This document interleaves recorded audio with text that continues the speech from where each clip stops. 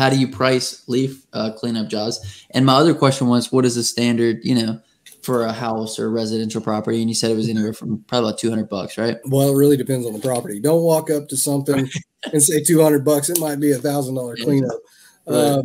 But it might be 150. It really all depends. Some people have minimums, and you'll find that, because lawn care, power washing, window cleaning, whatever, it's low barrier entry type work. So you'll have people that come in, and you're always going to have people that do it cheaper than you, but there's always going to be people that do it more expensive than you. And you just have to find what your break-even point is, figure out your profit margin, what you want to put on top of that. And then there are two major methods for bidding leaves that people go off of. One is bidding it by the job, which I found is like playing Russian roulette. And I don't enjoy doing it because people say, oh, I never fail. I never bid it wrong. Here's the thing with leaves is that when you're blowing them out, and how I said they fluff up, well, sometimes they've been sitting there for 2 months and it's rained and they're matted down. Right. And it looks like it's nothing, right? It's just barely anything there. Well, then you get to blowing on it with your blower, and all of a sudden you got 6 foot high piles in the middle of the yard, and you're going, oh man, this one's going to be a massive job right here. Is there any way to prevent that from happening then? Like, do you go out beforehand and maybe measure how deep the leaves go, or? No, leaves are very deceiving. I mean, you can eyeball the property, go there and stuff, but here's what I found is best for me. So there's that method. And here's one more thing about the two methods. There's people on both sides that'll tell you it's wrong one way or the other. And they'll tell you you're an idiot one way or the other. It's whatever works best for your company. For me, I really hated playing Russian roulette. I hated losing 3 jobs out of 10 on being profitable. You go out there and you're like, okay, I got to make this one. We're going to, take care of it. We're going to make some money today. You got 2 guys working with you. You're cleaning it up. And then you find out it takes 3 times longer than what you thought. And so you bid it for, $200, and it ends up being a $600 job.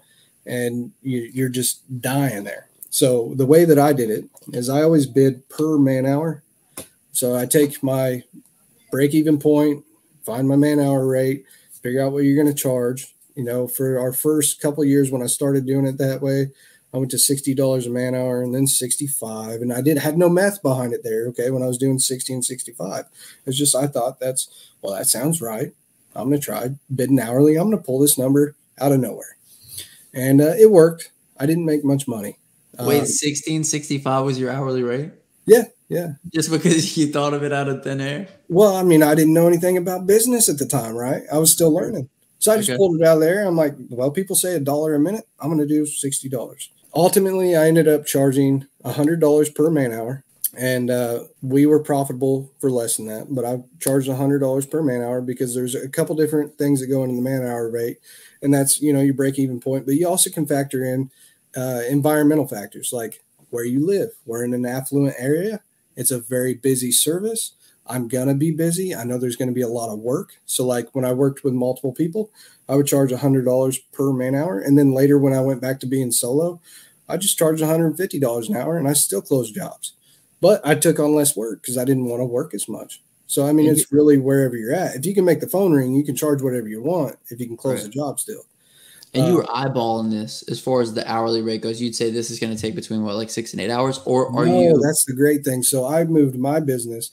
You can go eyeball stuff. But I don't like driving across town. Tulsa's a pretty big area, right? So you just tell people it's going to be $100 an hour per. I tell them exactly what it is up front. I say, hey, I come out. I got this equipment. I'm going to come out, blow everything out, load it up, haul it away. It's going to be this much per hour. I've got a 2-man crew.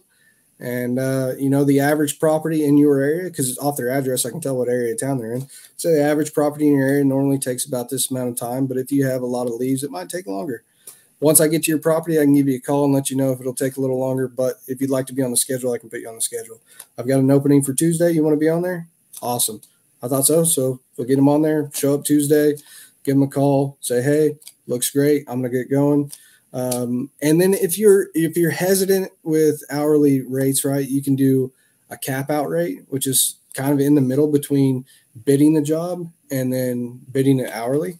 But still, it's like playing Russian roulette. But once you get used to it and you go, okay, I've done 20 jobs that are the same size property, I think I can figure it out. If you need help keeping up with customers, sending estimates, invoices, and collecting payments, all for free, check out QuoteIQ. It'll be linked in the comment section and the description as well.